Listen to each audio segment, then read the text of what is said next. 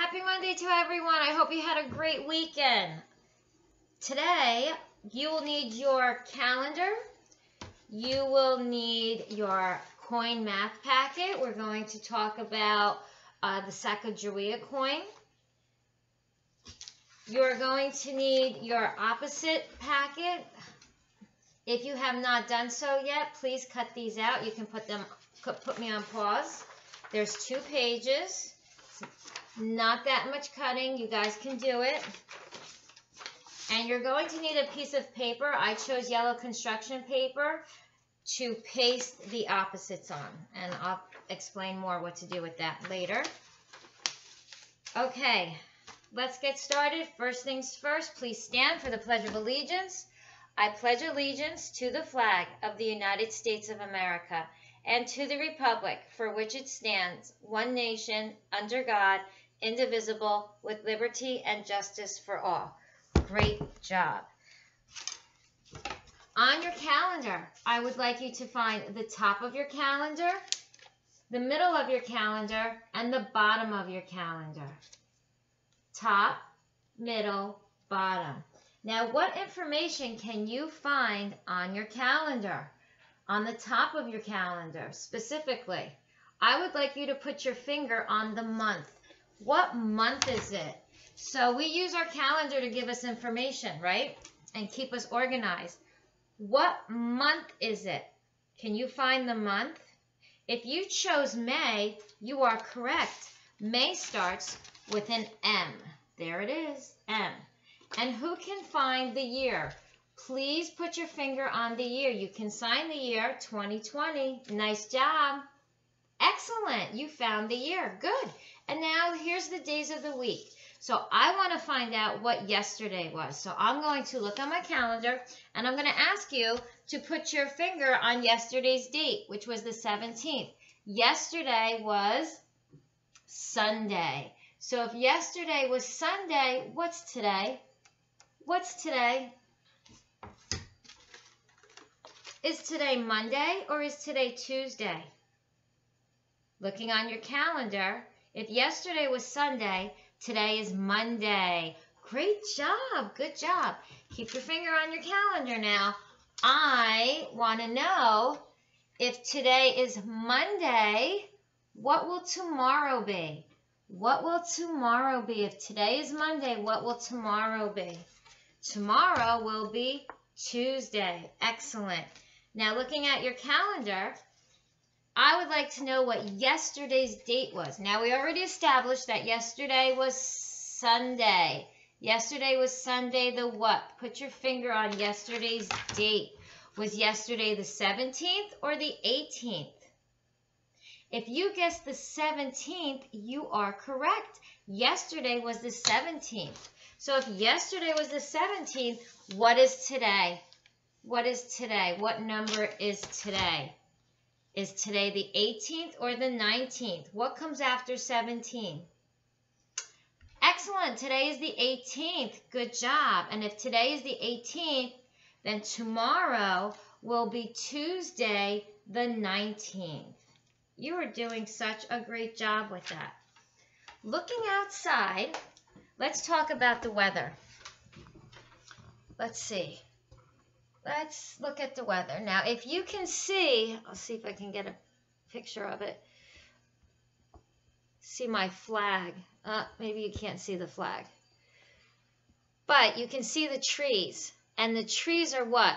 They're waving in the wind. So what does that mean? What kind of weather are we having? If you can see the trees move and the leaves, what kind of weather is that? It is windy. It is windy outside. It's windy. And what else did you see? Did you see the sun? Hopefully the sun is out by you, but by me, my neighborhood, it is cloudy. So when it's cloudy and it's windy, the temperature outside is cool. So if you're planning on going outside, I suggest you put a jacket on or a sweatshirt to check the mail, or if you're going to be going for a walk, because it is really good to exercise and get outside. Not only is it good for you physically, it's also really good for your mind. Okay, what kind of season is it? What season is it? Is it summer season or is it spring? What season is it? It is spring. It is springtime. Excellent. You guys are doing so well with that. Okay, I would like you to please get out your math packet. Treat a friend. Directions. The pop machine takes only dollar coins. What do they mean by pop machine? Oh, they mean a soda machine. Some people call soda pop. So they'll say pop for short. Circle the dollar coins you will use to buy pop for your friends. All right, so we know that this is a dollar bill. It's worth 100 cents. And we know the Sacagawea coin is also $1. Okay? It looks kind of like a quarter, but it's not. It gets a little confusing. It is worth $1. The Susan B. Anthony coin is also worth $1, but I do not have one available to show you. Next week I will. Or maybe Thursday. All right, so here we go. This is a Sacagawea coin. It's worth $1, so we're going to circle it. This is a half $1. How much is a half $1 worth? 50 cents. Good. That is a Sacagawea coin. It's worth $1, and so is this, and so is this. You guys are doing awesome. Next row. This is a quarter. Now, if you look at this very quickly, this quarter and this Sacagawea coin look the same, but they are not.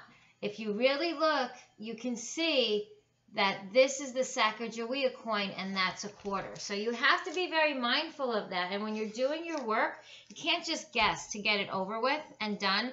You really need to look. So you need to use your eyes and you need to scan and look left to right, up to down, down to up. That's what scanning is about. And it's okay. You take your time. Okay. Should we circle this? What coin are we looking for? Is that a $1 Sacagawea coin? Absolutely. Yes, we're going to circle that. What about this one? Be careful now. They're trying to trick us. Does this one look like this one? Yes. So we're going to circle it. But this one we have to look carefully at. That is not the same as a Sacagawea dollar coin. That is a quarter. So we are not circling that. This is a Sacagawea. We're going to circle that. Worth $1. That's a big coin right there. What coin is that big? What is like the biggest coin? It's the half $1 and it's worth 50 cents. That's a quarter. That's another half $1 worth 50 cents. And the last coin is a $1 Sacagawea coin. Very good. So, how many cans of soda or pop can you buy? Well, let's count how many dollars we have circled. And I want you all to count with me. Nice and loud. Ready? 1, 2, 3, 4. Good scanning. 5, 6, 7, 8, 9. So how many cans of soda can we buy? We can buy 9 because we have 9 coins. So 9 coins equal $9. And that's a lot. That's a lot of money. $9 is a lot of money. Okay, let's turn this over to the next page that's on the back. What equals $1? Well, there are money bills, dollar bills that equal $1, and there are coins that equal $1. So let's read the directions.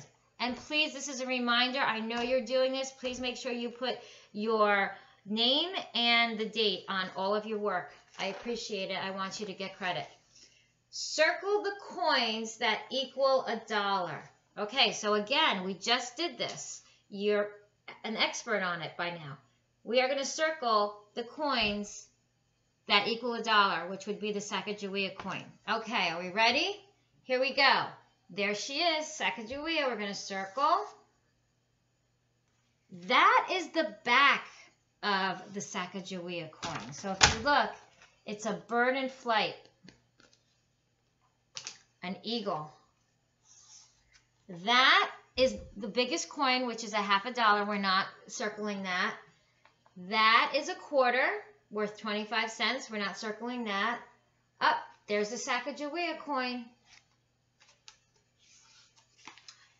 There's Sacagawea. That's a quarter, 25 cents. Nope. Quarter, 25 cents. Nope. We're looking for the dollar one. There's a dollar coin. That's a quarter, 25 cents. Quarter, 25 cents. Nope. We're looking for the Sacagawea dollar coin. And we found it right here. Circle it. And the last coin is the very, very large $50 coin. We are not circling that because that is only worth a $50, which is what? 50 cents. Good job. Now we need to circle the bills that equal $1. Now, I know we haven't done this in a while, but when you look at a bill, how do you know how much the bill is worth? Where do you look to find out the value of the dollar? You look in the corners, right? So this dollar is worth what? How much money is it worth? Well, I see the number 1 at the corner. So that means it is worth $1, 100 cents.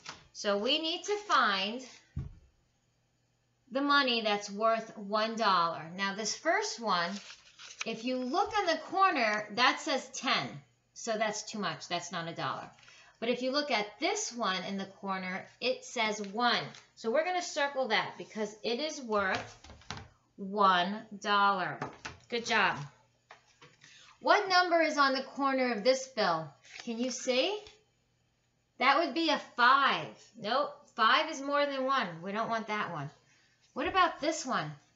Let's look at the corner. Oh, I see 1. That is a $1 bill. This one, if we look at the corner, we see a 1 and a 0. That's $10. That's too much. This one says what? Did you find it? That's the back of a $1 bill, and that's 1. Good. So we're going to circle it. What about this one? Are we circling this one? No, because it has a 5 on it. But what about this one? This one has a 1 on it, so we are going to circle that. Great job. You guys did a really good job. Tomorrow, we're going to be doing Who Am I? Okay? Now, if you would be so kind as to get out your opposites page, we're going to talk about opposites. As you can see, I have not cut mine out. So I am going to do that now. And I also, while I'm cutting mine out, can you please get a piece of paper? And we're going to take this paper and we're going to fold it in half. And then we're going to make a crease. Because we need 2 sides. Okay, 1, 2. And you're going to need a glue stick. So let's start cutting. Okay, is everyone ready? Are your opposite squares cut out? Great. Let's begin. Now, I just have them spread out in front of me, and I'm just going to pick one up randomly. So I'm going to pick up big. I'm going to pick up big. What is the opposite of? Were you able to find the opposite of big? Well, I am going to take my elephant, which is big, and I'm going to glue him on one side of the paper. Doesn't matter which one. There. Big. I found a mouse.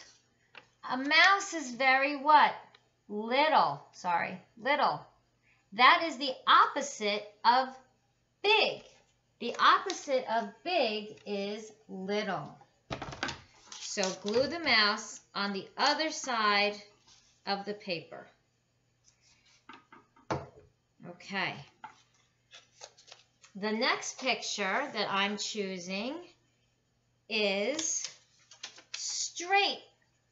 The girl's hair is straight. What is the opposite of straight hair? Curly hair. See, they're different. The opposite of straight is curly, and vice versa. All right, so you're going to glue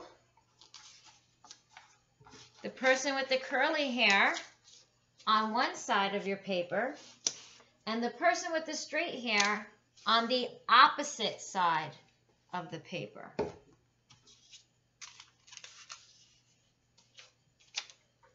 Okay, the next one. Let's do up and down. Now, can you look at these arrows and see that they're pointing in opposite directions? This arrow is pointing up, and this arrow is pointing down. They are going in opposite directions. So let's paste them onto our construction paper. And remember, you're going to put them on opposite sides of the paper. Good job. Let's do another one.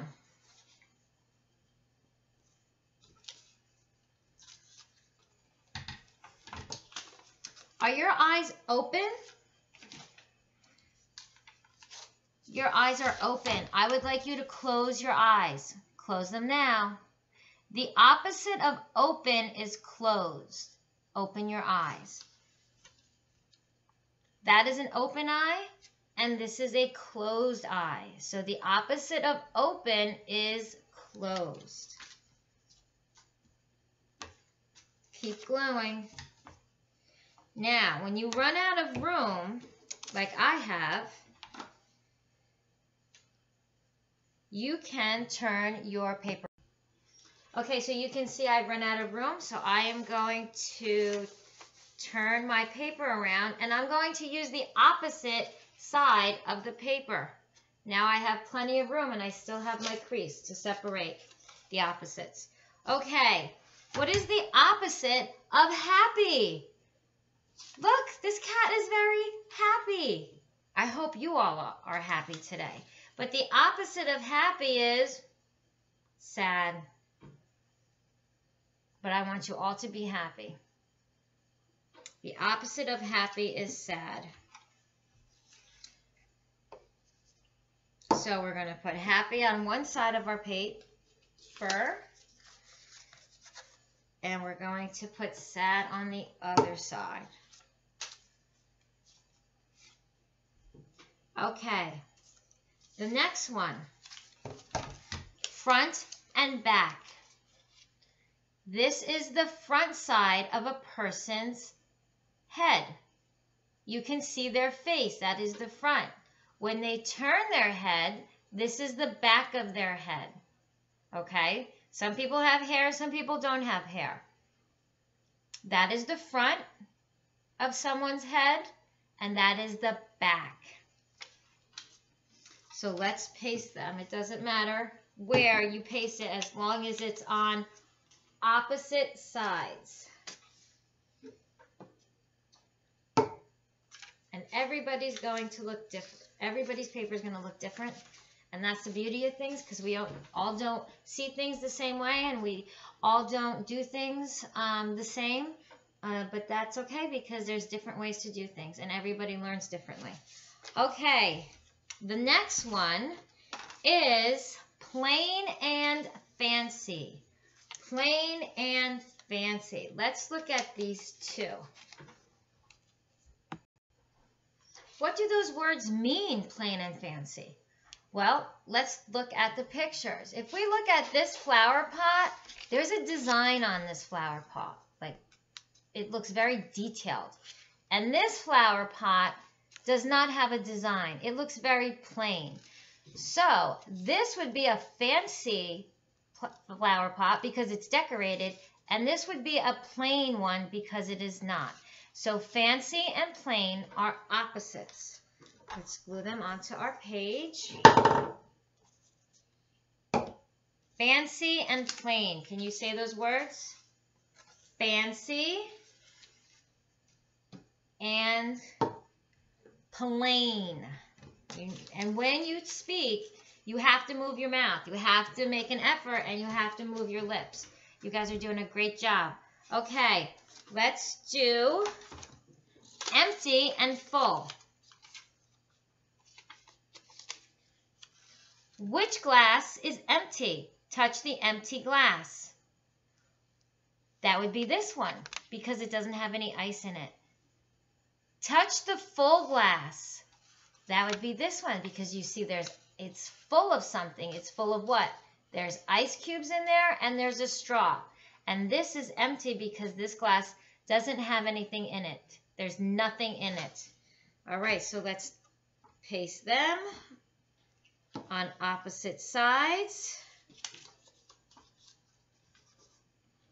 And then we're going to do one more right in the middle. And what is the last two that we have? We have the sun and the moon. So the sun and the moon are opposites, and the reason being is the sun is the daytime and the moon comes out at night. The sun comes out in the daytime and the moon comes out at night. So they are opposites. So we'll put them next to each other. There you have it. You did a great job. Tomorrow, you're going to be using your neighborhood packet. We're going to be talking about how neighborhoods changed. So you're going to be doing page 16 and 17. And you're going to be doing your Who Am I page on your coin packet, in your coin packet. You did a great job. Please make sure you put your supplies away. Make sure you cover your glue stick so it doesn't dry out. I am looking forward to working with you tomorrow. Enjoy your day.